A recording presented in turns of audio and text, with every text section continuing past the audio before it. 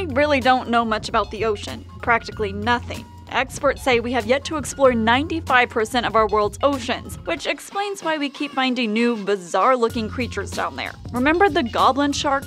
Enough said, but that's old news compared to these unusual finds. They look like googly eyes. Last week, researchers with the Nautilus Live expedition spotted this googly-eyed stubby squid off the coast of California nearly 3,000 feet underwater. Even though it looks like an octopus or a squid, it's actually more closely related to the cuttlefish like the one seen here. The same expedition also discovered this mysterious purple orb late last month. They're still not quite sure what it is. Perhaps just as stunning is this new species of scorpionfish found in the deep reef waters of the island of Curacao in July. And they might not be pretty, but these two new species of bioluminescent deep sea fish, also known as barrel eyes, are fascinating too.